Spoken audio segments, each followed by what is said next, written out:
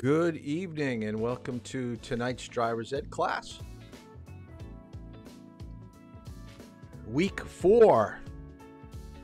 So this is the week where we'll talk about winter weather today. And then tomorrow we'll get into alcohol and drugs. We'll talk about behaviors and attitudes tomorrow. And then on Thursday we'll be talking about penalties. So please sign in. Remember, you got to sign in on your phone, so I've got record that you're here. By looking on YouTube, I get to see who's here, and I can ask questions too. On the top corner, I have availability for driving. So tomorrow, I have 12 o'clock, 3 o'clock, 4 o'clock, 5 o'clock. So at some point, I would like people to text me later on tonight. Let me know what you have for availability. I know everything's going to get turned upside down now that we're losing Wednesday as being a day that we used to get a lot of driving done. Now that they're having you come back to school, everything's changing, and I realize that. But we are also into our last couple weeks of driver's ed. So I want to try to get as many of you that are ready to be finished to finish up. So please take availability of these drive times. Think about what Thursday and Friday will look like, and we will go from there on Thursday and Friday. And then next week, of course, is no class. We have no class during school vacation, and it will be devoted to driving. So I am fair game for 8 o'clock in the morning till 7 o'clock at night. I'm ready to rock and roll so we can get some driving done. So that's what we want to do. I'll try to put this up a little bit later so we can see the times again, so you'll be able to choose that. But I wanted to finish up on the topic of road rage. So last Thursday, we basically talked about driving emergencies, and the very last part of class was road rage, and I showed you a couple. Let me get right out of here. Let's stop the music. And I asked you to do for your homework, which was a couple articles. Send me the link or give me a overview of what happened and basically what could have been different and what your attitudes and feelings about the incident was. Because I wanted to basically kind of bring home to you is that every time that you get behind the wheel of a car, emotions come into play, and emotions are very strong. And when you get somebody that's very volatile, someone that acts out normally, this is to say that they're in a classroom. So if they act out normally in a classroom, they're going to act out behind the wheel of a car. So we're going to take a look at the mental aspect of road rage, and we're also going to take a look at the physical aspect and what are our choices, what can we do differently about road rage. So I didn't cue it up. I know this was what we saw at the beginning, so I'm just going to kind of I'm going to show you a 2020 video that 2020 ABC reporting did probably about 4 or 5 years ago. We'll see that at the very end of the PowerPoint. What I'd like you to write down is, because there is a distinction between these two emotions, I want you to write down the word anger and mad. Anger is a strong feeling of annoyance, displeasure, or hostility. Mad, completely unrestrained by reason and judgment. It's a fit or mood of bad temper. When we think of someone having a tantrum, we probably think of a young child, just dropping to the ground, kicking, screaming, and not really being able to reason out the situation. So in your notes, I want you to understand being angry is normal. It's a rational emotion that everybody has, maybe not every day, but probably every week. Let me give you an example. If I was to give you a homework assignment tonight for a 2-page typewritten report with references, most of you probably would not be very happy. You'd be very displeased, probably pretty annoyed by what I just gave you. But I don't think anybody would act out online. I don't think you'd make any comments. You'd probably do it under your breath. Um, if we were in a classroom, someone who's mad may get up and leave the room. Someone may throw a water bottle up against the wall or something if they don't get what they want. So it's more extreme. It's more um, out there.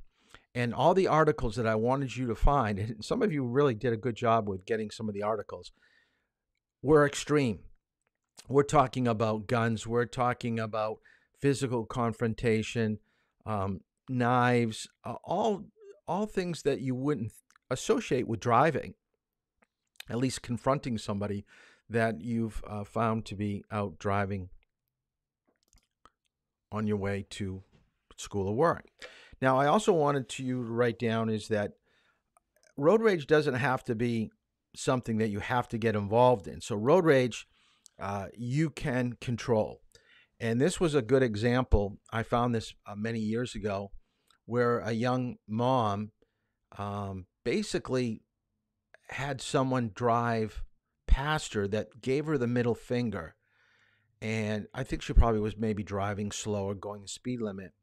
But it says further down the road, the Jeep that gave her the finger had crashed and burned off to the side of the road.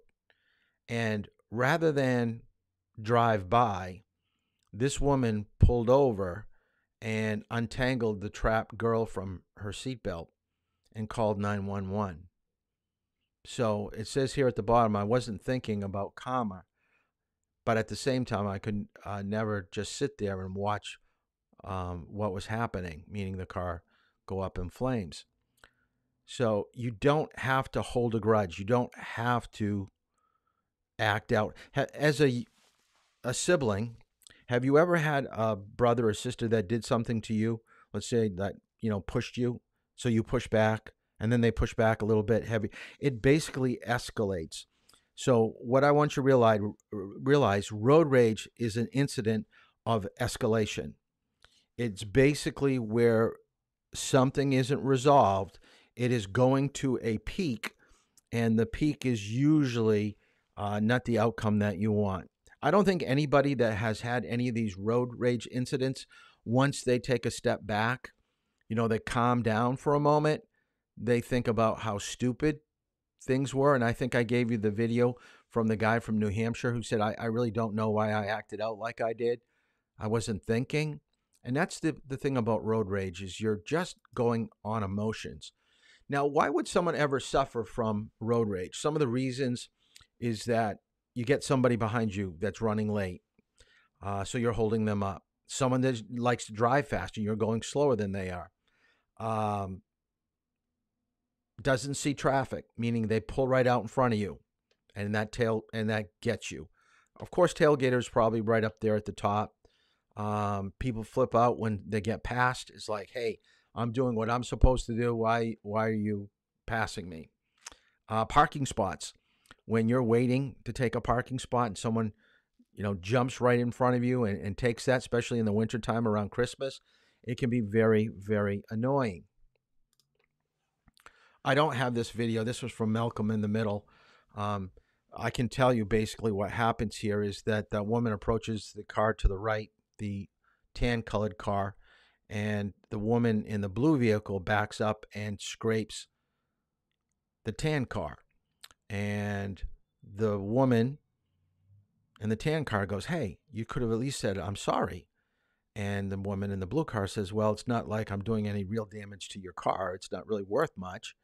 And they kind of go back and forth. And what you see in this little clip is it just escalates. They go around the parking lot. It's almost like bumper cars. They try to, make the next incident just a little bit more extreme until both cars can barely move. So if you get a chance to go to YouTube and go Malcolm in the Middle road rage, you'll be able to see this video. What we can find from most articles, and this is why I wanted you to do this, is realize that the outcome will never be what you want. A lot of people say, "Well, I'm going to get justice. I want them to learn something about, fairness. I'm going to prove to them that they've got to change the way that they look at driving." Well, you're not really out there to be a teacher. You're not going to really change someone's opinion or attitude by tailgating them or cutting them off or flipping them off or beeping your horn. All these situations that will escalate a situation. But I will tell you, guaranteed, if you have a police officer around, that these things will happen. Guaranteed, people will probably crash into one another. They will use their vehicle as a weapon. So now you're dealing with crash report, accident report, dealing with insurance companies. Never leave your vehicle. Physical confrontations, I would highly discourage anybody getting out of a vehicle when there's someone that's really mad, because you don't know what they're going to do, what they have, how they're going to actually confront you. But if police are around, jail time and tickets. Guaranteed. Every state has an aggressive task force that drives around looking for people that are driving erratically. So let's break it down into what's going to happen to you mentally and physically. Okay, I want you to write this down. First of all, I want you to realize it changes what you perceive as important. You no longer are thinking about going to school. You're no longer thinking about going to work. You're thinking about, I want to pay that person back. I want to teach them a lesson. So you become preoccupied. Okay, that's the only thing that you're thinking about. You're going to miss a lot of signs, by the way. Your driving is going to be so narrow focused that you're missing speed limits, stop signs, traffic lights, and you're going to probably break the law in a lot of cases to keep up with, getting to a vehicle that's upsets you. Most of the time, road rage is not solution based, meaning that there is no resolve. There's no coming to the minds of, you're not both going to shake hands, go, you know what, I'm sorry I did this. And they're going to go, oh, I'm sorry I did this. And it's not going to be, hugging each other and everybody's fine. It never happens that way. And the other thing is, it takes time to overcome. You will be shaken. You physically and mentally, it will be on your mind for a while. It could be half of a day, a good portion of the school day. It's still going through your mind what just happened. But then over time, it does kind of go away. What does it do to you physically? Physically, your blood pressure. If we were to hook up some of these devices to you, like a blood pressure cuff, your blood pressure would be through the roof. Your heart rate will be faster. You're going to show tension. Your face may look tense. Body language, the way that you hold yourself. You could be shaking. I don't know if you've ever been in a bad situation, but you've been so nervous about what's happened, your hands actually shake. Kind of like when you're, on caffeine. Same type of thing. So what we want to do is to kind of get away from the situation and calm down. So this is what we need to do. We need to think about, first of all, did we contribute to the problem? Did we cut somebody off? Maybe we didn't use a signal. Maybe we were going too slow. So maybe there were some things behind the wheel that we could have done differently. But you can't change the situation. That's the next thing. Remember, you can't change the situation. And payback is never a positive outcome. So that means bumping his car, slamming on your brakes, doing a brake check. It never turns out the way that you hope. You think, I'm going to have him ram into me and I'm going to get a brand new car. It doesn't usually happen that way.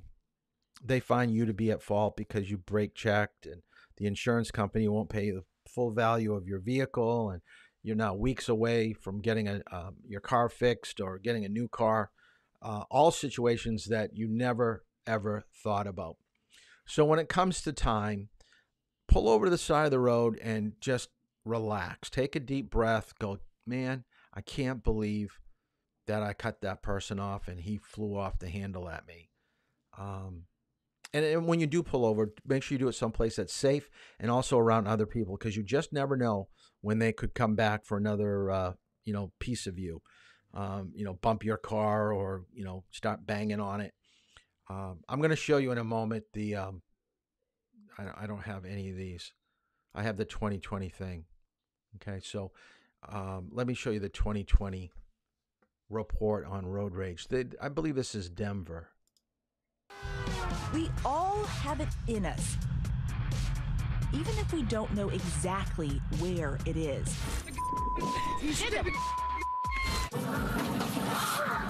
A limit, a breaking point, a dark place where civilization ends and animal instinct takes over. And there may be no faster way to get there than right here, on the roadways of America at the intersection of velocity and violence. Oh, we have 2 victims here. You've seen the stories leading your local news. Another case of road rage. And polluting YouTube. What feels like a daily diet of road rage reports. Just last week, this shocking video of an incident on a California freeway leading to a multi-car crash. Call 911, Chris. Nearly half of all drivers surveyed have experienced some form of road rage. Here in Denver, the mile-high city, drivers have hit new lows. Local officials reporting deadly traffic crashes have been slowly creeping up for several years. We know you're fed up. So are we. We came to see for ourselves. It didn't take long for us to find it.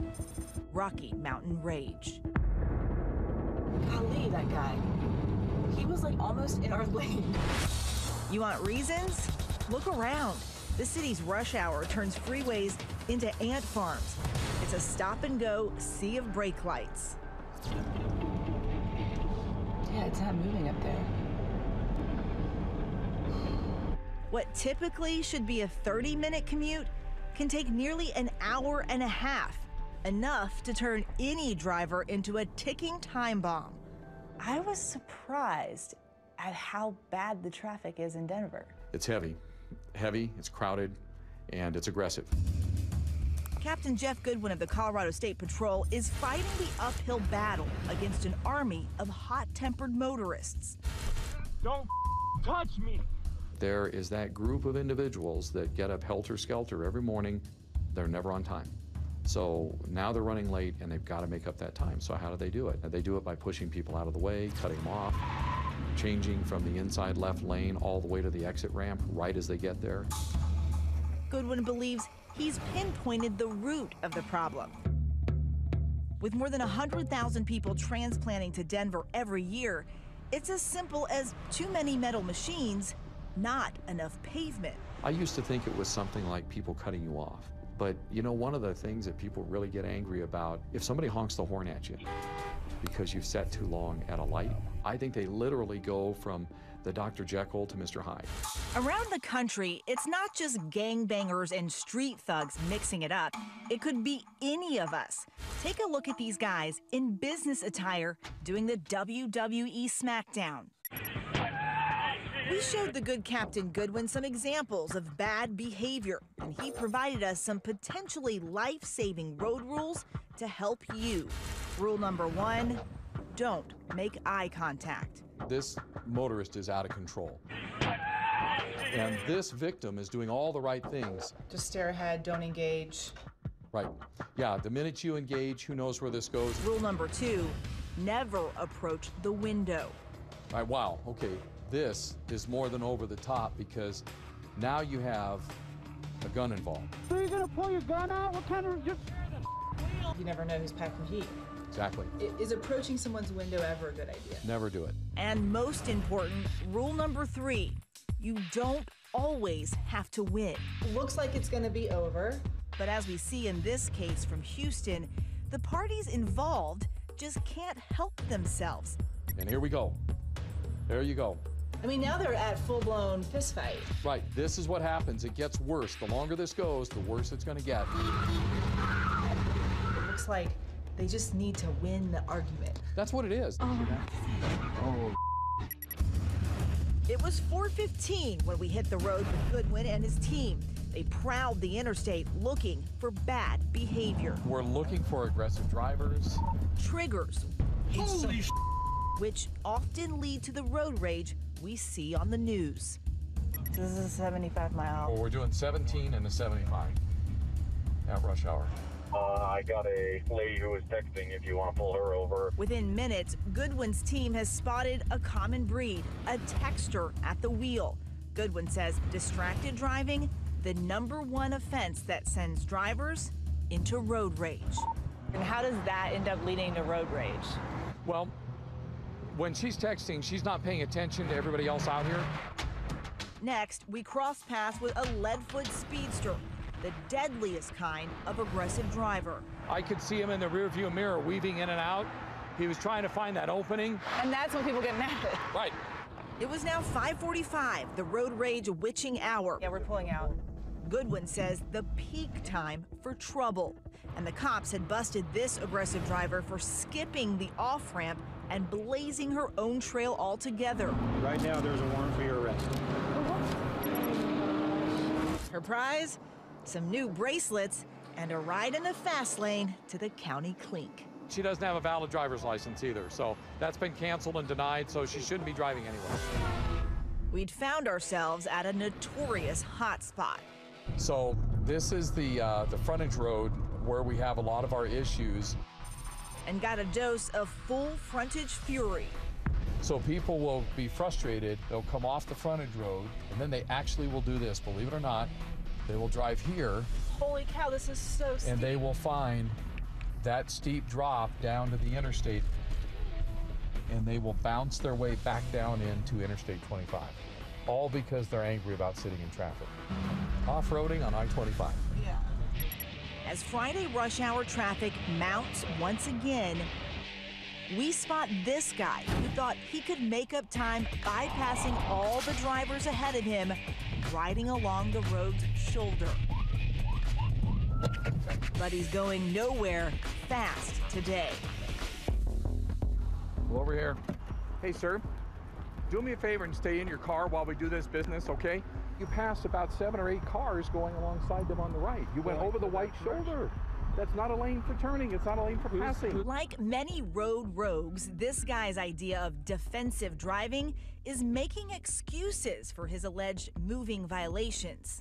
He even called 911 to complain about being pulled over.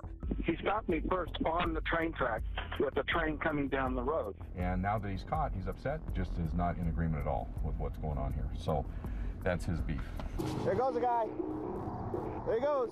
Next, check out this blue truck. The driver has jumped the median, passing up other cars, hightailing it the wrong way into oncoming traffic. Captain Goodwin pulls him over, hand on the holster. What was it? You're not getting in the car. I haven't seen anybody drive that aggressively in years. He's doing about 90 miles an hour. He damn near hit several cars back there. I charged him with reckless driving. He just didn't plan on having any law enforcement around to stop him today.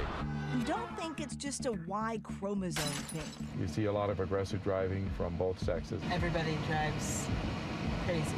Yeah, it's Okay, this is what I'd like you to do in the comment section of YouTube right here. We all get angry, and some of us will even get mad when we drive, possibly. So what I want you to do, I want you to write down something in the comment section that would tend to get you a little upset. All right? I'm going to give you a good example. All right, so you can't use mine. All right, high beams coming behind you. All right, can't use that one. So you're gonna have to think of other things. What driving behavior is going to start to get to you? All right, now you can copy what other people say up here. Okay, so I'm gonna look in the comment section as we move along. So we're gonna transition into what we're gonna talk about tonight, which is bad weather driving. So we're going to talk about snow, sleet, ice, rain, fog, nighttime driving, all these things. Last week we had a little bit of snow, so we're not totally out of the woods when it comes to winter weather. It is supposed to get a little bit colder tonight, but I don't think we have any snow in the forecast. Yeah, brake check. I'm going to see the answers as they come in. Yep, that would get you. If you take a look at this picture right here, I want you to think about this. If we started to go around the picture and count the vehicles, and I think at one time I saw like 7 or 8 cars, and then we see about 6 or 7 tractor trailers. So we basically have a huge tie-up. What I want you to realize when it comes to bad weather, it can be broken down into 2 reasons why. So what I want you to write down, the 2 reasons why we have people crashing into one another is speed and following distance, okay?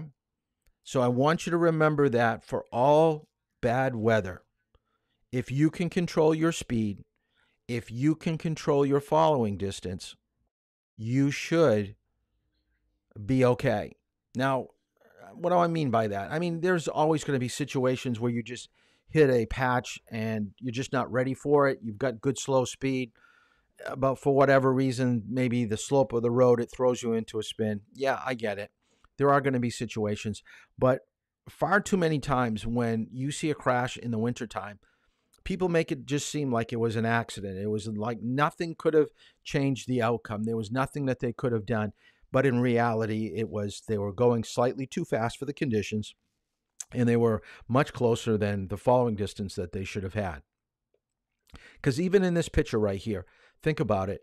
If everybody's going 30, 35 miles per hour and cars are starting to slip and slide and go all over the place, guess what? 30, 35 is too fast. You can't say, well, I'm on an interstate highway. I've got to go 30, 35 because, I've got to get to where I'm going. Yeah, but all the cars in front of you are slipping and sliding.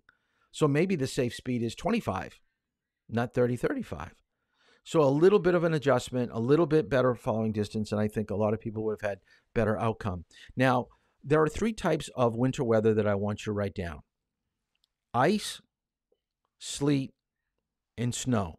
So in order of severity, ice is the worst, then sleet, then snow. So we're going to take a look at those 3 types of winter weather. Now, the reason why ice is so bad is because at times you don't even know it's there. Let me show you this little clip. An expressway slick with ice, black ice, thin, nearly invisible to drivers. The ice has caused a car to crash in the fast lane. Trooper Jeff Oken parks his cruiser to prevent a pileup. But behind him, drivers are approaching way too fast.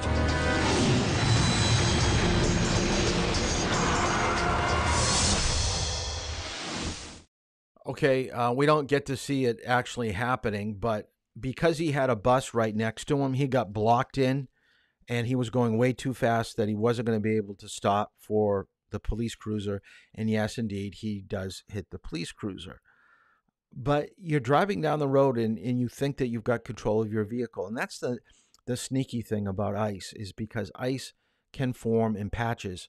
And when you've got traction, you think everything is great. But then when you start to lose traction, then you're wishing that you had a slower speed.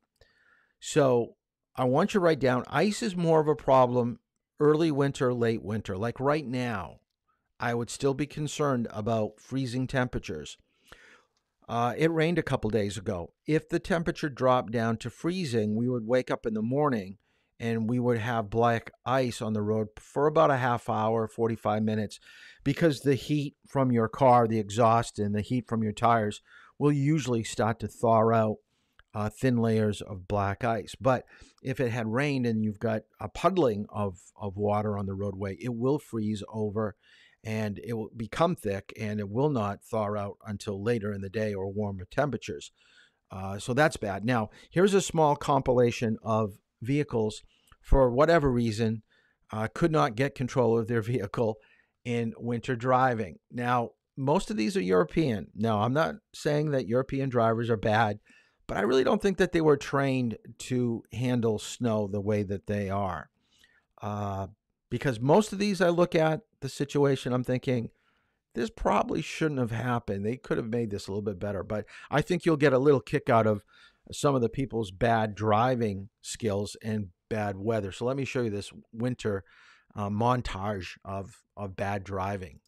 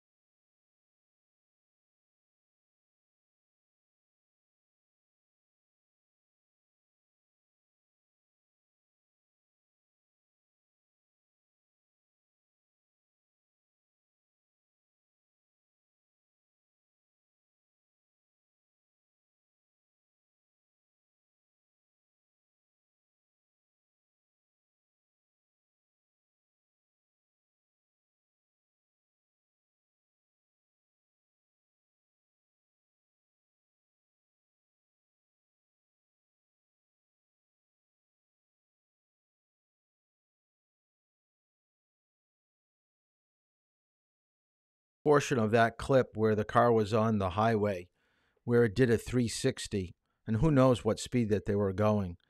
I will tell you, it was one of the scariest moments in the driver's ed car with me. I actually had a student do that twice. Once in Farmington, New Hampshire, or really, I guess it was Rochester. We were right on the border on Route 11.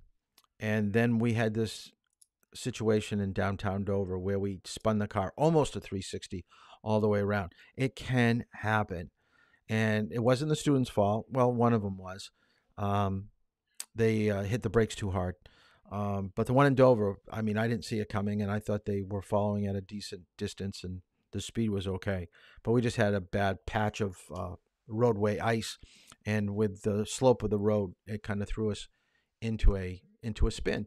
So these things can happen. I kind of like this sign. Drivers ignoring winter conditions may be subject to natural selection. That's true. So if you don't learn from your mistakes, you're going to repeat them. You will get involved in crashes. You'll be stuck in snowbanks and all those other negative things when it comes to winter driving. So let's kind of break down the three winter weathers that I was talking about. So let's talk about ice. Okay, we know ice is frozen water. Like I said, usually early winter, late winter, so November, December, probably April, March, April is when we're seeing early morning black ice. And be very careful around stop lights and stop signs. That is where you really have to watch out for black ice. And areas that are covered by large trees. Large trees have a tendency not to let light, come in during the day. so these areas don't thaw out very well, tend to be a little bit cooler. Um, Ice is only a traction problem. It's not a vision problem. So when we talk about sleet and snow, we know that is coming from the sky. Ice is usually frozen on the ground. Okay. Where should you drive on the road? This is going to be the answer for every type of bad weather driving. In the tire marks of the cars that are driven before you. We call those tire marks or tire wipes, depending on the textbook, depending on the class that you're taking. But where other cars have gone down the road, you're going to get a clearer contact with the road in those spots. Now, I know that most of the time it's going to be right of center. Your right side of your vehicle will probably be very close to the white line. That's okay. It's bad weather. You want to stay away from the center where other cars could be. So probably right of center in those tire tracks, wipes.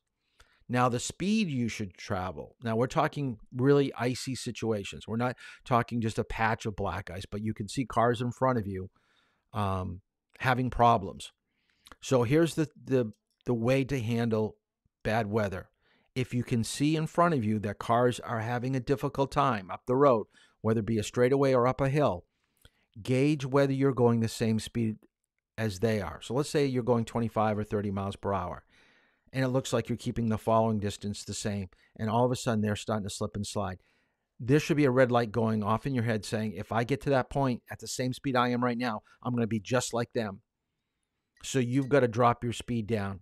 You've got to get it down to probably about 20, 15. I firmly believe if you are on extremely slippery roads, 15 or below is the speed you should be traveling. Now, the reason being, and I mentioned this many weeks ago when we talked about safety equipment, if you're going 15 or below, if you were to bump into another car, you're not going to seriously damage the vehicle and you're not going to get hurt. Cars are built to withstand impact at 15 miles per hour, especially bumper to bumper. The nice thing by going below 15, your airbag won't come out. If you're going 18, 19, you hit a car in front of you, your airbag's coming out. Now, you're going to look at the front of your car and there's going to probably be very little damage, bumper to bumper. But now you've got to buy a new airbag, and they can be, pretty expensive, well over $1,000 to get it reinstalled. Here's ice, and like I said, it just forms on the road. You don't see it. So overnight, it's, being on the roadway, and then it freezes. Yes, I'm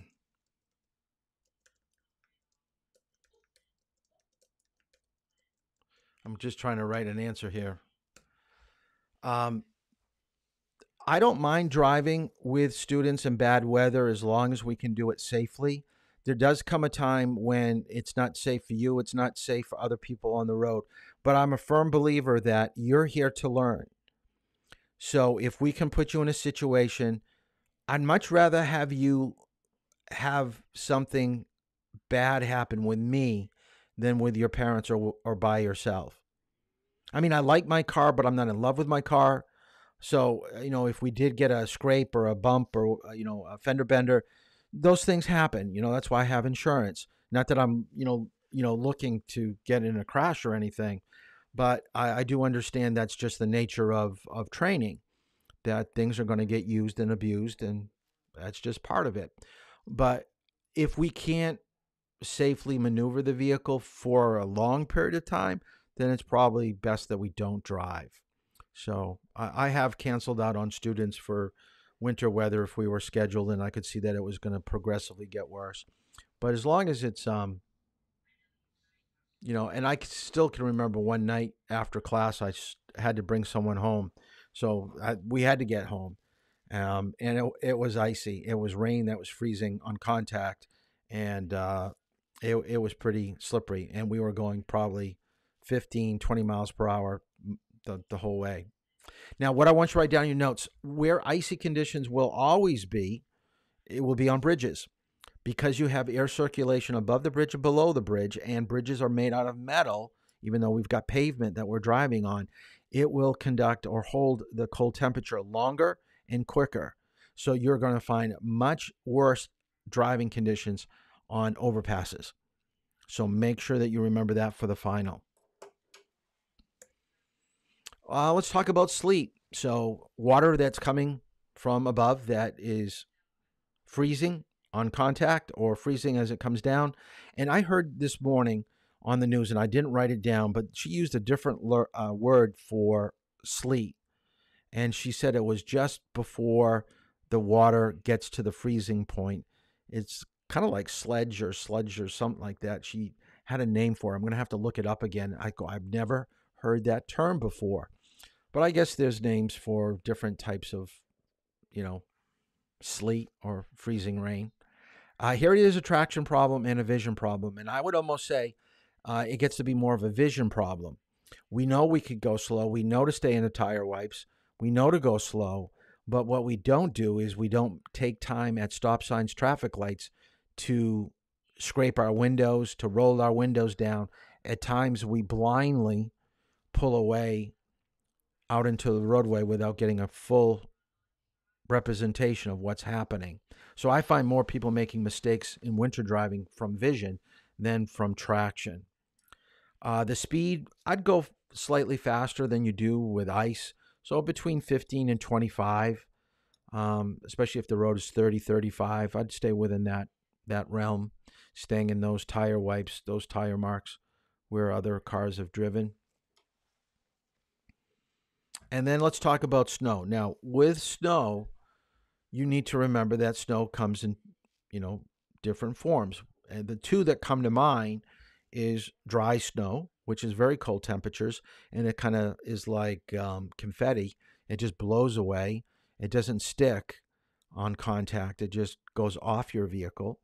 The worst type of snow is wet snow, because it will stick to the side of your car, to your windows. It does stick to the inside tire grooves of your tire, and it does create your tire to become like a slick, and your tires will spin a lot quicker on wet snow than on dry snow. So we have a vision and traction problem with snow. Stay right of center in those tire marks, tire wipes, but the speed limit depending on the type of snow. So if it's dry snow, you could probably go the speed limit. Yeah, you probably could. But once again, if you see people having problems up ahead, that's a sign I've got to adjust what I'm doing. If it's wet snow, I'm a firm believer, always start at least 10 to 15 below. See if you've got the traction that you need, and then adjust accordingly. It's always better to err on the side of caution when it comes to slippery surfaces, meaning start super slow, build yourself up to the point where you start to feel uncomfortable. The car is kind of moving a little bit, and then I would back off from that and stay at that speed. Now, the other thing that we learned when we talked about speed is that speed is the maximum speed you can travel during ideal conditions. And that was a test question on one of the signs. Okay? That is the maximum speed, ideal conditions. So even though the road is posted for 55, does not mean a snowstorm, you can go 55. If everybody's going 35, you got to go the prevailing speed of everybody. And now that we have LED signs on highways, it's very common for what they call a winter advisory speed to be in effect while you're driving in winter weather. So stay in the right lane, watch your signs, keep your following distance, and driving in a snowstorm won't be bad. But if it's a wet snow, hold on tight, because it's going to get kind of tricky. And like I said, sometimes you think you've got traction, the next moment you don't. The last question, I'm going to get out of this here for a second so you can see me for a moment, is what if I become stuck in the snow and I can't get out? I am standing behind my stand-up desk right now. I'm going to put my hands up a little bit. If this is the back of a vehicle and you're stuck and you're going to have someone push your vehicle, and this is going to be a question, if you did your reading, chapter, I think it was 13. Let's see, what was tonight? Yeah, 13. In chapter 13, they talk about this. They talk about rocking the vehicle. So I'm moving back and forth. So notice I'm going back, then forward, back, then forward. And what you're doing is that you're pushing the vehicle while it's in drive, and then the driver is putting in reverse. And the car's going back as far as it can go, and then you're pushing it forward and drive again. They're putting in reverse, it goes back. And each time you push and it comes back, it's going to go a little bit higher out of the rut that you're stuck in. You're trying to get your tire out of a particular rut. So depending on what the tire is. But when you push your vehicle, and I don't know if they really cover this in the textbook, but you're not supposed to push a car from behind, meaning directly where the license plate is. What you need to do is to push it off from the side. So you put one hand on the back of the vehicle and the other one on the side of the vehicle, and you push from the side forward. So if the car ever comes out on the reverse, coming back out of that little rut, it's going to go out of the rut and it won't run you over. So if you push right behind it and they're going drive, okay, it's going to come out one of these days when you're standing right behind it. And you're going to get all that snow and slush that the spinning tires are getting you. Oh, let's see if I can come back. Do I have it?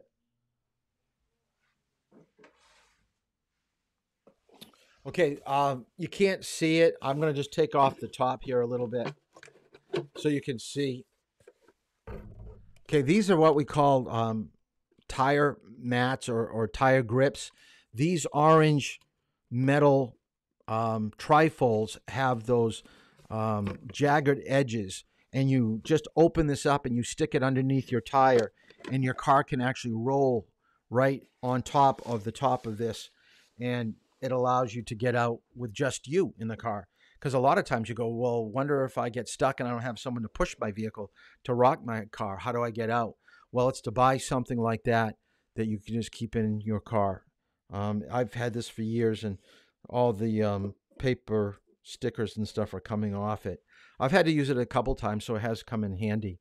So I highly recommend it. You could probably find it on Amazon. I'll try to find a copy on Amazon, and I'll throw it on the board tomorrow when we talk about it. Back to getting stuck in the snow. I think I want to take this time right now to talk about things that you should do prior to driving in snow. I'm sure your parents will trust you eventually, because most of you have probably never driven in the snow. So your first experience is going to be by yourself, because you're going to be done driver's ed in the next couple of weeks, and you're going to get your license hopefully in May and June, July. So you're going to have 3 or 4 months of driving before the first snow comes, and it's going to be a new experience. So even though we covered it here in class, I'm sure you're not going to remember everything. But I do hope that you do remember this.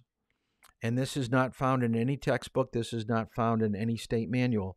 This is coming to you from a driving instructor that is also a father. I have 3 children.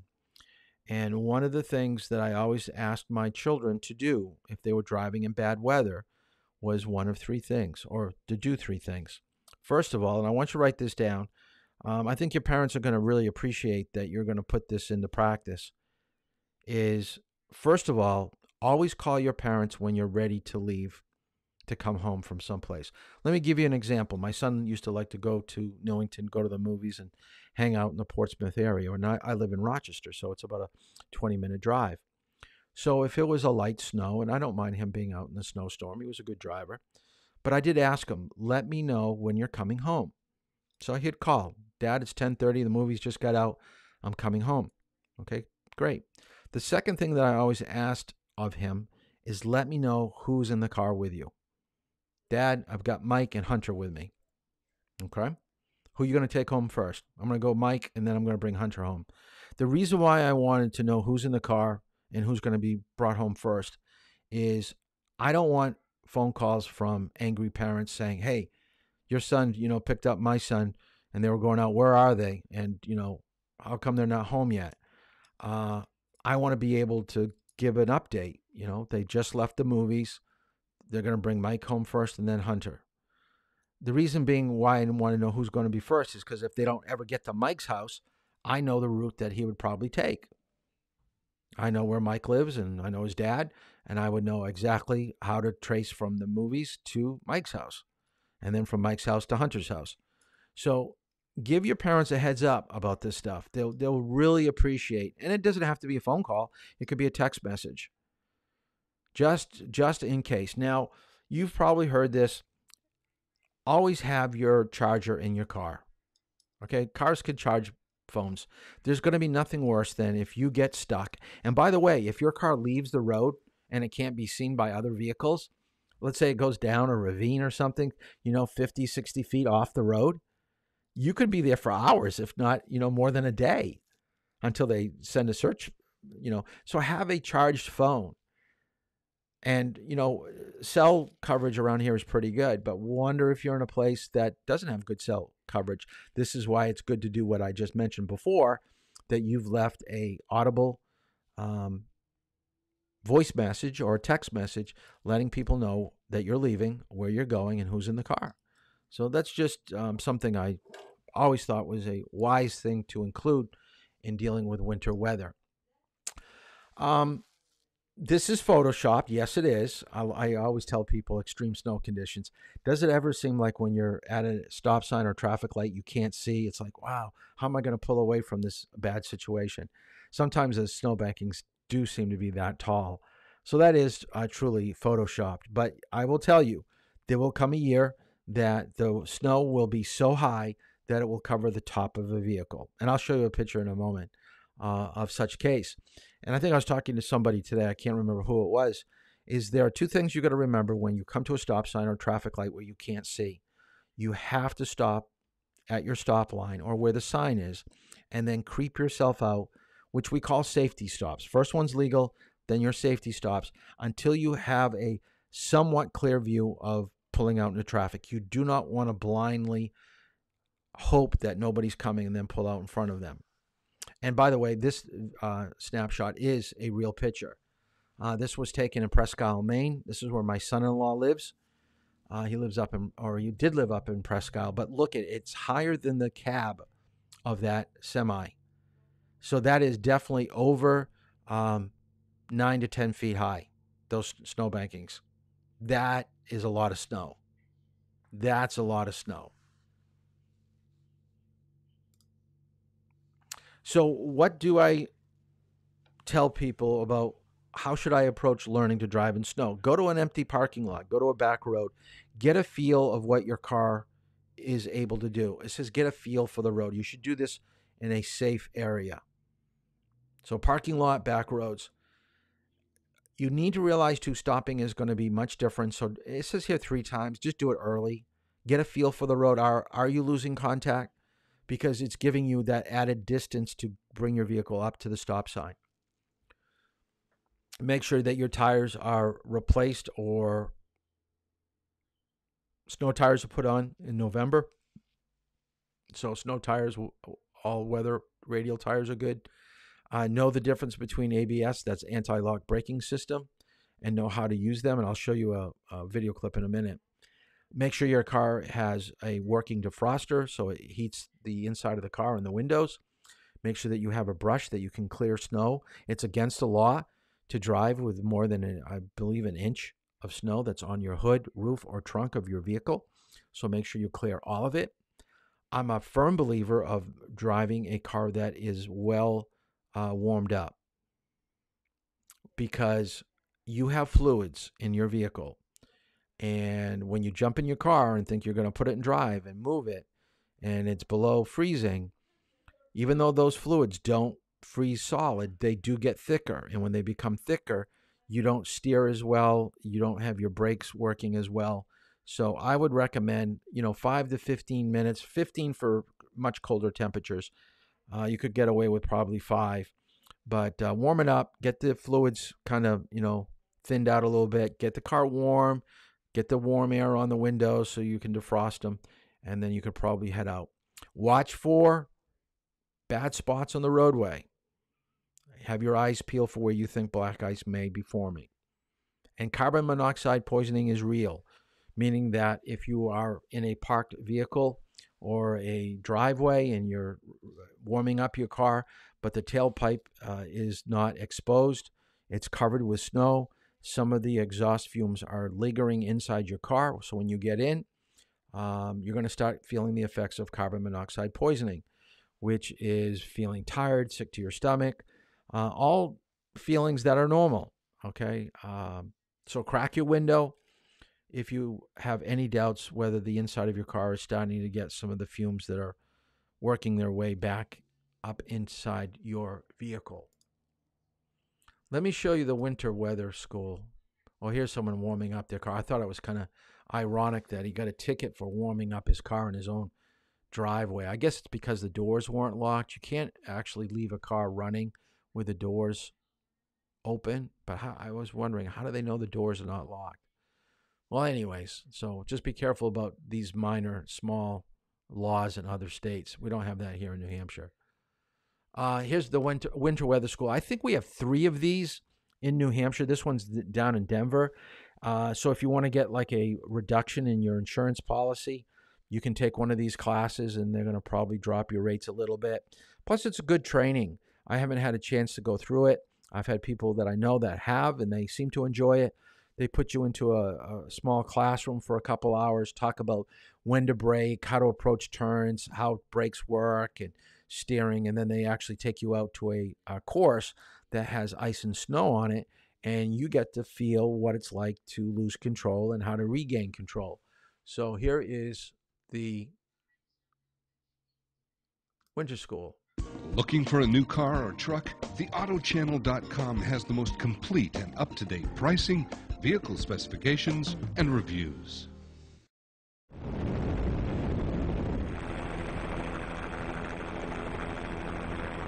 While driving on ice and snow can be a frightening experience if you're not mentally and physically prepared, there really are no deep, dark secrets to controlling your vehicle in difficult circumstances. The Bridgestone Winter Driving School features purpose-built tracks designed to duplicate the most challenging, real-world driving situations. It is critical to clear all snow and ice from your vehicle, including the roof. Snow left on your roof will quickly obscure the rear window, and when you begin to drive, large chunks of flying snow can block the vision of drivers beside or behind you. To steer smoothly and correctly, place your hands at the 9 and 3 o'clock position on the steering wheel. Keeping your hands on opposite sides of the steering wheel allows you to steer through a corner efficiently and precisely. Do not attempt to deflate your tire to gain a bigger contact patch with the road surface, because this will only lessen the performance of your tire. Only a properly inflated tire offers maximum grip. Also, remember, tire pressure can change according to the outside temperature. Tire pressures drop 1 psi for every 10 degrees in temperature drop. Also, check your tire pressures regularly to ensure proper inflation. This is especially important in late fall or early winter as temperatures begin to drop. The #1 rule of safe winter driving is to adjust your speed to the current conditions. These conditions include the type of tire, road surface, visibility, the type and weight of your vehicle, and your driving ability. With the traction control and stability control systems in today's cars, many people become overconfident or simply complacent. These systems can help drivers by alerting them to improper responses or correcting small mistakes, but they can't overcome the laws of physics. If your car is equipped with standard brakes, the most effective way to stop in an emergency situation is to use the pumping technique. Most drivers are aware of this concept of pumping the brakes, but don't really understand the proper technique. So what I'd like you to do, and he mentioned this, is how much tire pressure do you lose with a temperature drop? He gave an example. So what I want you to do is to text me on your phone, so not on the comment section. So we're about a little bit more than halfway through today. So I want to see who's still here with us. So he gave you, if the temperature drops by a certain amount, so you got to write down what's the temperature drop, you're going to lose how many PSIs, pounds per square inch. So put that in your answer on a text message and send that along. Now, here is another example of what to do in winter driving. Looking for a new car or truck? TheAutoChannel.com has the most There's also ice. Ice on a roadway isn't like ice in a glass of water. You don't necessarily see it. If it's a sunny day, you can have glare on the road and it just appears that the roadway is wet when actually there is ice on the road, and it can catch you by surprise. If you have to drive on ice, slow down to a crawl. When it's freezing or near freezing, be extra careful on bridges, overpasses, and streets shaded by trees or buildings. These areas tend to freeze before the rest of the roadway, and they're the last to thaw out. If it's icy and you approach a curve, slow down before you get to the curve. If you suddenly slow down or speed up while turning, you will go into a skid. Like ice, snow can be deceptive too. Once it starts to pack down and then you have temperature changes where it melts some, freezes, melts some, freezes, then you end up with that icy condition again. And yes, you can see it, but it can still be very deceptive in terms of how slippery it'll actually be. Again, it's essential to slow down. If you're driving in packed snow, cut your speed to half of what you'd normally drive. To increase traction, use snow tires or tire chains placed over the tire tread. Whether you're driving in snow or rain, the American Automobile Association gives 7 tips for safer driving. 1. Prepare in advance. Clean your windows and lights. Check the tread and pressure of your tires. Check your windshield wipers, headlights, and other equipment to make sure they're in good working order. 2. Be extra careful. Drive slower and allow extra space between your car and others. 3. Drive in the tracks of the vehicle in front of you. Since those tracks are drier than the surrounding pavement, they provide better traction. 4. Give plenty of advance notice to other drivers. If you plan to turn or slow down, let other drivers know early enough so that they have time to react safely. 5. Be alert. Watch for pedestrians trying to get out of the weather. 6. Keep your low beam headlights on. This helps you to see better and helps others to see you. And 7, ease your way into turns or curves, avoiding any sudden starts and stops. A few tips for when you and bad weather meet out on the highway. I'm Ryan Wickram. Okay, most of you are getting the answer that I was looking for correct, so it's good that you are paying attention and getting this information. Very good. We've kind of already talked about this, so I'm not going to go over this. Just realize that a red flag on your vehicle means that you don't have electrical power. So when we talk about a disabled vehicle, we're talking about you have no abilities to use your emergency flashers. Okay, staying in the car makes sense because people sometimes walk and get hit by cars trying to get help, especially at night. So try to keep passengers warm. I always carry an extra coat and gloves and stuff and throw it in my trunk in the wintertime. Make sure that you have fresh air coming in, especially if the tailpipe is somewhat covered by snow. You might not be able to get out to check to see if it's clear. And then just realize that if you've got a cell phone and GPS, they're going to probably be able to locate you. Fog is a weather condition that we have to be worried about. So what I want you to write down is fog is a vision problem. It has nothing to do with traction. So you can't see. So from this picture right here, there are actually, I believe, 4 cars. There's one in the bottom corner. Then there's 2 that we see in the middle portion of the picture. But there are actually, I believe, 1 or 2 cars coming down a hill that don't have their headlights on. This is why it's so important to have fog lights or low beams on. Let me show you the clip. Fog is considered the most dangerous of all driving hazards. The best advice for driving in fog is don't. It's simply hard to see what's around you. If you must drive, then slow down and turn on your low beam headlights. The low beams help you to see and help others to see you. Driving instructor Zandrea Baldwin emphasizes to use low beams, not high beams. If you have your high beams on, the glare is going to come back toward you from the fog. The fog is pretty much like a light, and if your light is shining against the fog, it's going to glare back into your to your windshield, and it could actually cause temporary blindness. Because of the reduced visibility, it's vitally important to slow down and stay slowed down. Also, use the right edge of the road as a guide rather than the center line. This can help you to avoid running into oncoming traffic or from becoming distracted by oncoming headlights. And don't be too proud to ask for help. Get your passengers involved, have the passengers help you out, checking blind spots and things of that nature for you. If the fog gets really thick, signal and pull off the road to a protected area. Then wait for the fog to let up. While pulled over, turn on your emergency flashers to make your car more visible to others. A final note, whatever you do, don't stop in the middle of the roadway, no matter how thick the fog is. That almost guarantees that someone will hit you from behind. Again, it's best not to drive in the fog at all. If you have to, stay alert. I'm Katina McHenry. Okay, let's go over some of the things that they talked about in the video, and I thought that they did a pretty good job. Because it's a vision problem, you probably can't go your regular speed. Remember, we're trying to look 20, 30 seconds up ahead. That way we can figure out what's happening. But with fog, we're sometimes limited to maybe 50 feet to 100 feet only in front of us. And the reason why they say your low beam is because it does angle your lights down. And when high beams, which is a little bit of a higher position light, is that the fog becomes like a sheet and you only illuminate what's about 8 to 10 feet in front of you. Whereas if it's a little bit lower, there's a transition that you're able to see a little bit beyond the edge of your low beams.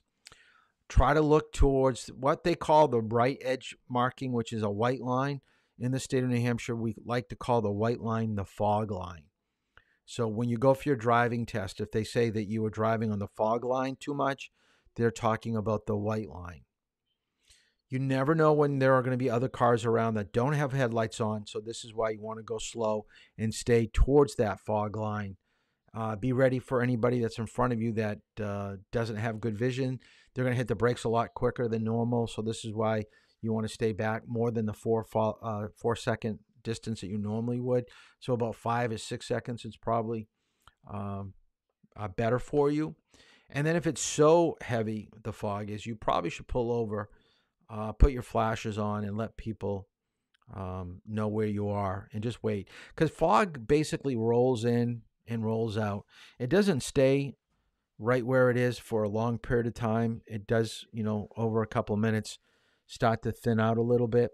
And what I want you to write down in your notes is fog, which is moisture in the air.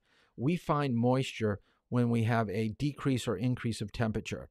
So most of the time that you find fog, it will be early morning or late afternoon, because that's where we have the temperature jumps of, 20, degrees one way or the other. And you'll usually always find fog around water. Have you ever been to a lake or an ocean early in the morning? You can see the fog kind of drifting in or out. It's the same thing when you're on the roadway near a marsh or bog, a river or brook. There's going to be some fog in the morning. Okay, until the sun warms everything up and it just burns it off, the moisture in the air. I thought this was a interesting article because there were so many cars involved. This was in California. Of course, California on the border of the Pacific Ocean. So they were going too fast. And in the article, 194 cars. Can you imagine that? 194 cars ran into one another. Can you imagine how long it took the tow truck to pull all these cars apart? And can you imagine the wait? Okay, you're not getting to work or getting to school if you're stuck. And by the way, I want you to write this down. Most people don't realize this. If it is bad weather, snow or fog, always, always, always, always, always drive in the right lane. Reason being is that if there is a massive collision like you have right here, you are to the right edge. You're going to be the closest to the breakdown lane, to the dirt, and to the off-ramp. If you're in the middle lane, left lane, you're stuck. You're not going anywhere until they pull all the cars apart. So in bad weather, stay to the right and be ready to move to the breakdown lane, go to the dirt, go up to the next exit, and look for a minor road to get to where you want to go. You're going to have at least an out. Think of that. You're going to have an out, a place to travel to the right of you if you're always in the right lane in super bad weather. What I wanted you to take a look at on the right side of this article, it says that they could only see 50 feet in the heavy fog, and this was at 7 in the morning, and they were only going between 25 and 35 miles per hour, and you wouldn't think that was very fast. But in the old state manual, they actually gave a guide of what you need for stopping distance, and you basically needed like 73 feet at 35 miles per hour. So they were if they could only see 50 feet, there's 25 feet that was unaccounted for. And this is why they were all, running into one another. Yet they thought they were driving at a decent speed and a decent following distance, but they were all wrong. Okay, I want to talk about 3 types of weather conditions that we really don't have here in New England, although we have had this winter some pretty high wind situations. Now, we call that buffering, and when you're on the roadway, especially in wide open areas like a field or over a bridge, you're going to feel your car, what we call buffer, where it moves to the right or to the left a few inches to a foot.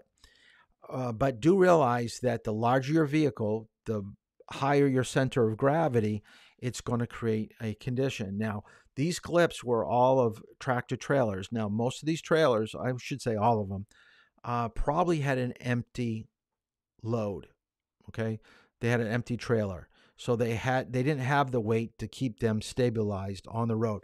It's amazing, even when you think about how tall and heavy a tractor trailer is, even with the cab. You wouldn't think that it would tip over, but I thought these were quite telling.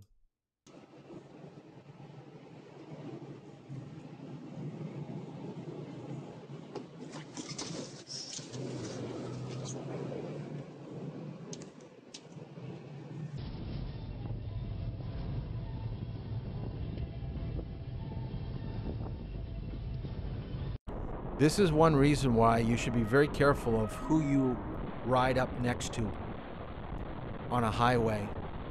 Whether it be high winds or even in snow, you probably should stay away from some of these vehicles. It looks like just lifting it right off the ground.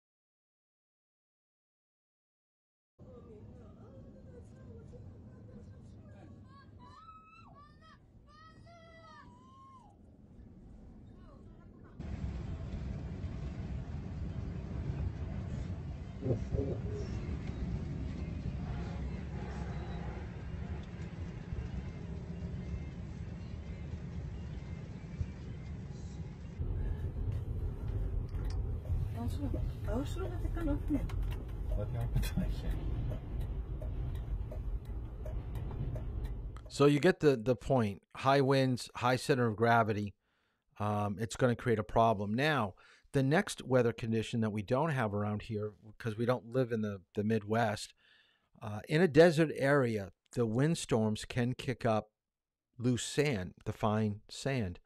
And what you will see, and I believe this is only 2 minutes long, this little video clip. From the time that I set this in motion to roll, you're going to see that it's going from pretty light. Right now you can see what's happening in front of you to where you can barely see 50, 75 feet in front of your vehicle. It's almost like driving at night in 2 minutes. Now, in this case, you probably should pull over. And like I said, with fog, a windstorm too will pass relatively quickly. So rather than drive, you should probably just wait it out. I would have waited it out, but you tell me what you think.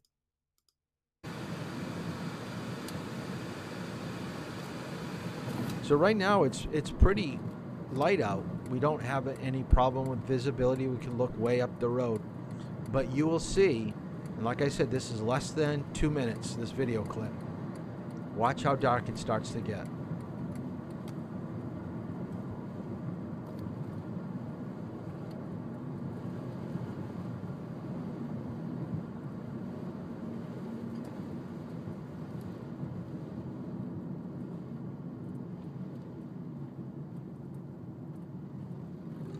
It almost gives you a sense of what fog would look like.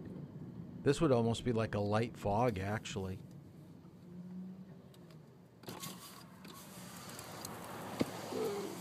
See if that rolled up.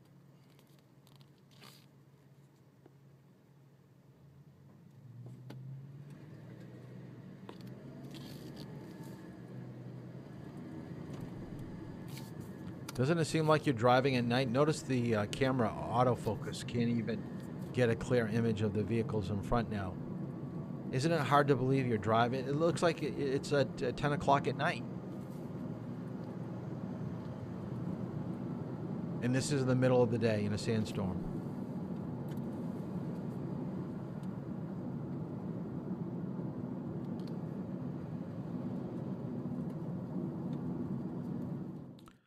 And the last thing that I want to talk about, and we do have this around here eventually, is hail. Now, hail is rain that's coming down and crystallizing and clumping together to create large balls of hail. Most of the time when you think of hail, you're thinking probably about the size of a eraser on top of a pencil. An eraser on top of a pencil. Now, here he's going to say the hail's coming down in the size of, I think he said grapefruits or softballs or something like that. But they're big. And when they get that big, and this is out in the Midwest, they're going to break windshields. So what you want to do when you know it's beginning to hail is you got to hightail it to a gas station to get under one of those underpasses, where they protect you when you pump gas, or look for a tree. Any tree, get as close as you can under to it so that the branches are somewhat stopping the hail that's coming down, because this stuff will dent your car and crack your window. So watch this hailstorm. Oh, and there's that beautiful wall cloud right in front of us. That we're getting baseball-sized hail. Oh my gosh, bigger than baseball. Woo! We're getting close to grapefruits over here. And I got it on camera. Oh my gosh, we've got softball-sized hail going on. And I just got, yep, I'm okay. I just got glass all over me. We got to get out of this. Yep, that just happened. How do you want me to get out of it? We don't, just keep driving. That's all we can do. I have glass all over me. Don't move, don't move. If I'm gonna, oh my gosh. Yep, got that one too. Can we find a place to pull under? I'm trying to.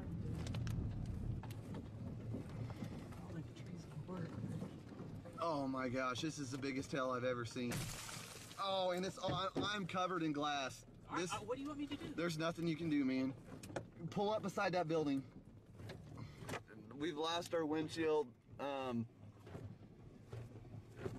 This is 5 to 6 inch size hail. I mean, it's bigger than softballs and grapefruits. I've never seen this big a hail in my life. Incredible. I've never seen hail this big.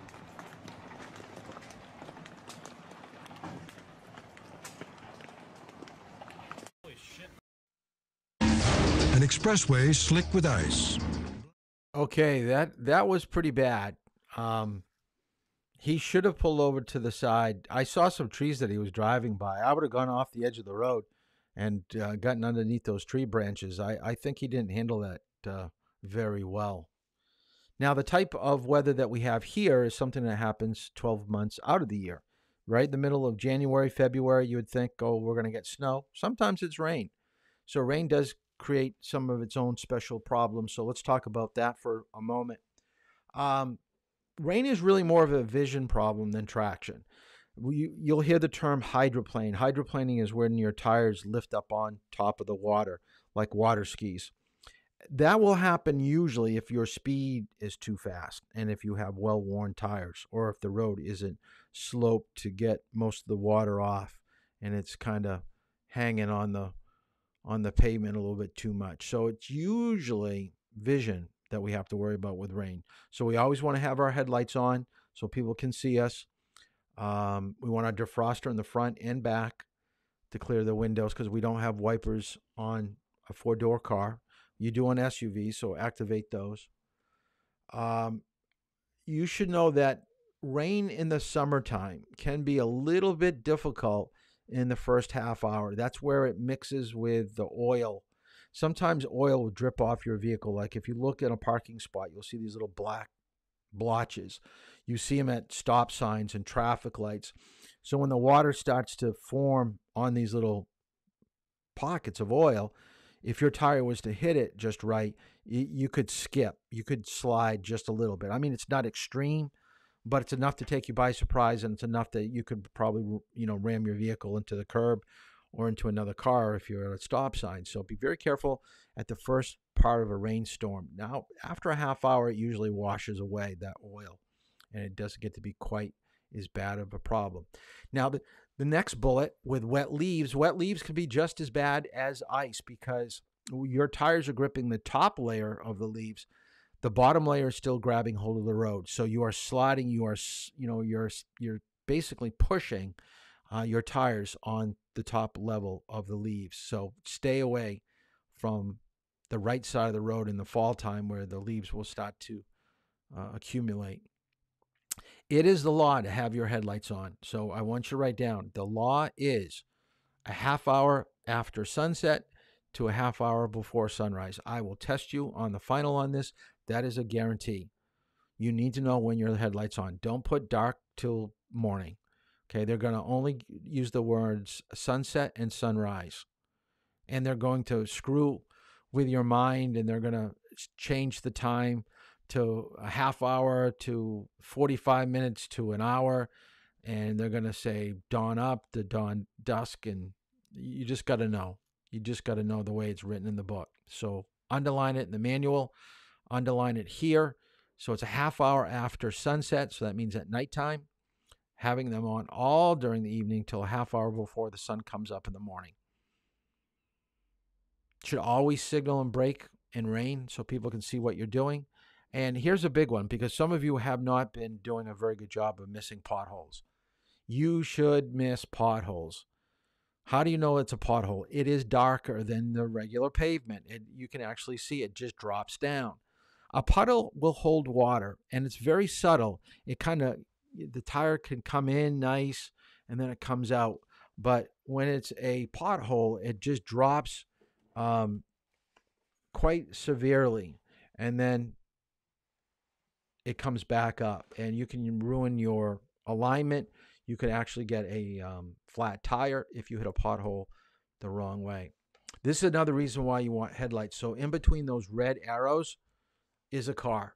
We can see the ones behind, but there's a car in front of all those lit cars, and we just really don't see them really well. So when you look in your side mirror quickly, this is what we're missing.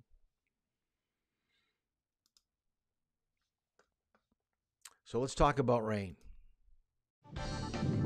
The weather can present traffic hazards. Take rain.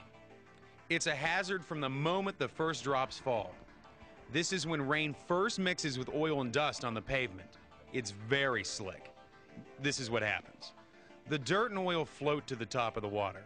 So tires ride not only on the slippery surface of water, but also directly on the even more slippery surface of oil and dirt. It's no wonder so many crashes happen just after it starts raining.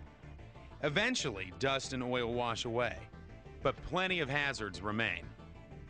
Rain, especially heavy rain, limits your ability to see. It's hard for you to see what's going on, and it's hard for other people to see you. In addition to making it difficult to see, rain keeps roads slippery.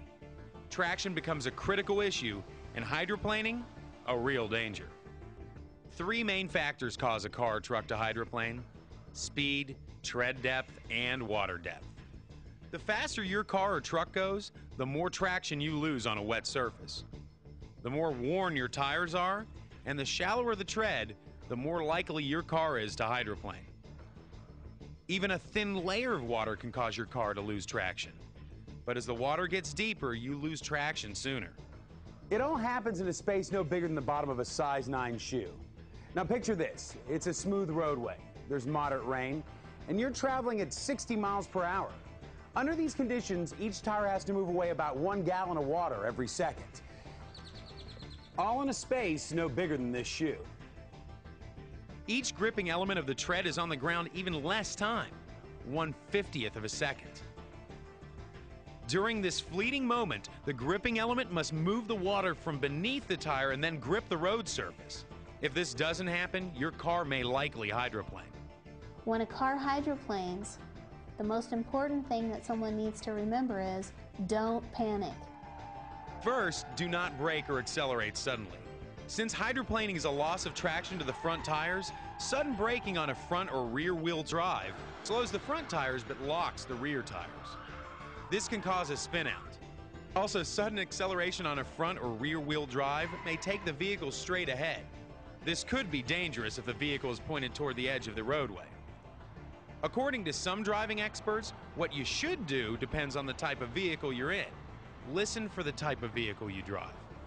A front-wheel drive with an anti-lock brake system and traction control system. Front-wheel drive without an anti-lock brake system and traction control system. A rear-wheel drive with an anti-lock brake system and traction control system. If you begin to hydroplane in one of these types of cars, then some driving experts suggest you do this. Look for open space and plan to travel in that direction. Stay lightly on the accelerator and steer gently toward the open space which you have identified. If you are in a rear-wheel drive without an anti-lock brake system and traction control system, then do this. Look for open space and plan to travel in that direction. Ease off the accelerator and steer towards the open space which you have identified. Traction control systems, by the way, have been installed in vehicles for a number of years now, but everyone may not be familiar with it. This is a system that prevents tires from spinning under acceleration. If your vehicle has a traction control system, there should be an icon indicating so on your dashboard. Another note, it's important not to have the cruise control engaged in heavy rain due to a sudden acceleration problem. The vehicle will recognize the water buildup as a slowdown and ask for more power. This need for more power may shift, causing the vehicle to shift to a lower gear and build more water under the tires. This causes a cycle of more power and more push on the front tires. You can avoid hydroplaning by making sure the tread on your tires is thick enough and by slowing down.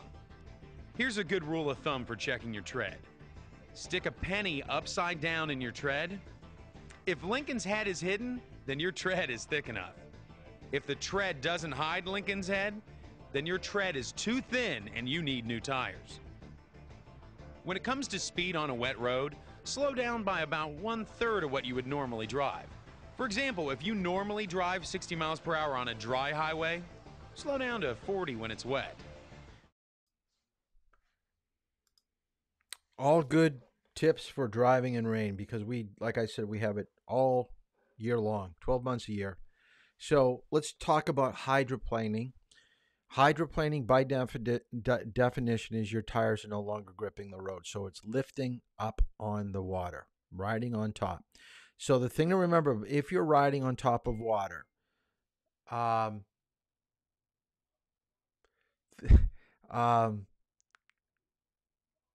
you can't accelerate, you can't brake, and you can't steer. All right? You can't brake, you can't accelerate, you can't steer. Hydroplaning usually begins right around 35 miles per hour. So if you're going slower than that, you're probably not hydroplaning. But be careful on back roads. That is more likely where it's going to happen.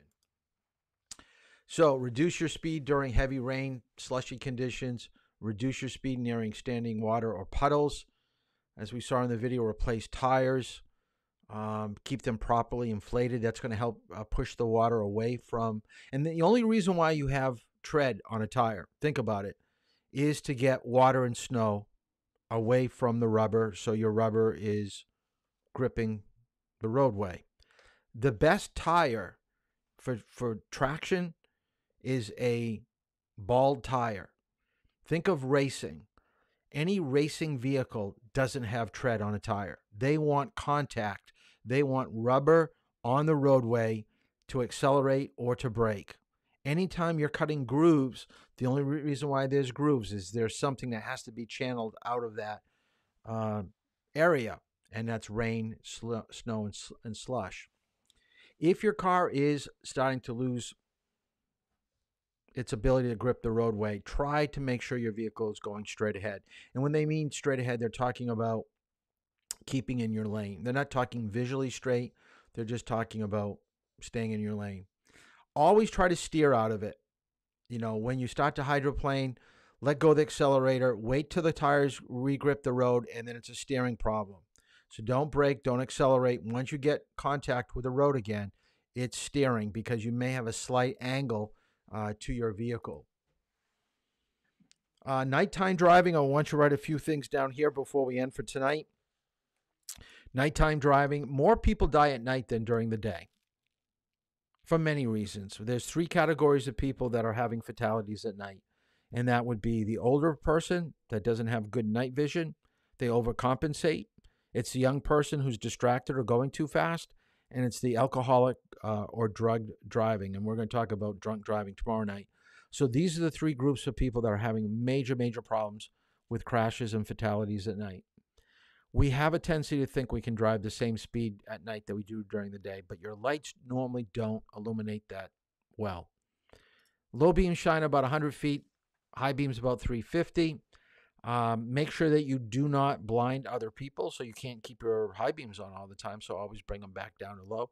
It's kind of nice that cars are actually coming out with automatic dimmers, so it's dimming the lights for you. It's just a built-in thing, which I think is kind of cool. The term overdriving your headlights means that you can't stop within the distance your lights illuminate. This is why roadkill happens, and we'll see something on driving on roadways with animals a little bit later, probably the last week of class. So when deer or a raccoon, when they wander out in the road at night, usually when they come into the glare of a headlight, it freezes them. And usually you're going at a speed that you can't stop within the distance that you see.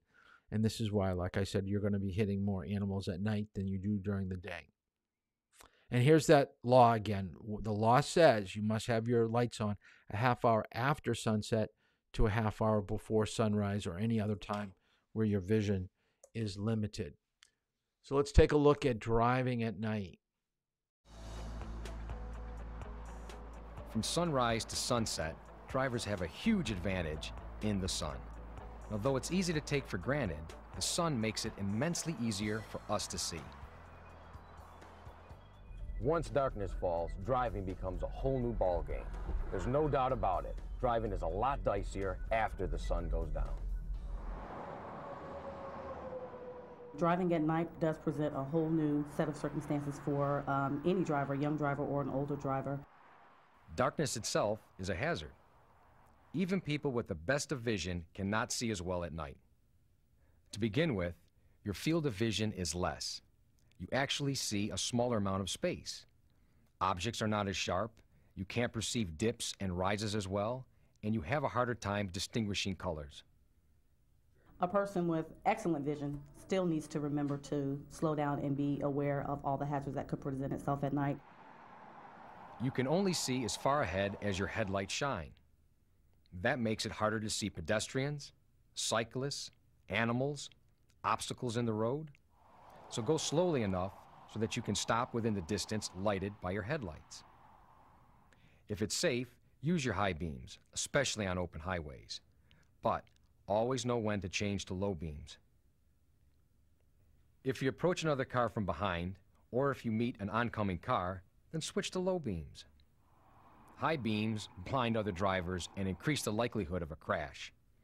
To avoid being blinded, don't look directly at oncoming headlights. Instead, look to the right edge of your lane and watch the oncoming car out of the corner of your eye. A couple of other brief points. Never drive with just your parking lights on. Parking lights are designed for parking. They're not a substitute for headlights. And keep your windshield and your headlights clean. They can get real dirty real quick. It's easy enough to do. I give them a quick wipe when I'm at the gas station. It helps reduce glare, it helps the lights to shine brighter, and in general, it helps you to see much better at night. This is Jim Angelo. Okay, we're going to basically end right here. I still want to kind of go over fatigue driving. That's going to take up a little bit of time. I do want to give you some time to finish reading and doing your questions for Chapter 13 if you haven't sent it in to me. So we've just about covered everything that we need to on this subject. So make sure that you get the questions to me. Chapter 13 tomorrow is Chapter 18. Do not worry about the changing of rules. for drinking and driving. That's going to be, let me see if I get this over here. Change of laws and article. That's going to all be for Thursday. So we've got 2 days of alcohol and drugs that we've got to go over. Like I said, I do have a couple times, 12 o'clock, 3 o'clock, 4 o'clock, 5 o'clock. If people can drive, please let me know. Like I said, I know schedules are changing. You're starting school earlier. I still haven't received anything from the high school. They normally don't send me anything, so I'm going to have to go in tomorrow and kind of find out what your schedule is. But if you're going to be at the high school and you want to drive during a lunch or a free study, let's take advantage of it. I've got to really deal with most of you between 8 and 3 because I can't give everybody 3, 4, and 5. And I do need people to actually sign up for those too. So I'm going to leave that up there, and that is going to be it for tonight. Tomorrow, like I said, we'll deal with the behavior and attitudes about drugs, and then on Thursday, we'll deal with the consequences, and maybe I'll tack on what we weren't able to finish tonight because I really want a section on fatigue. It seems funny that we're talking about fatigue. I don't know if he's still on right now, and I don't know if people can see all the names up here, or you can remember who's here and who's not. But someone just texted me and said that he fell asleep during class. That's okay.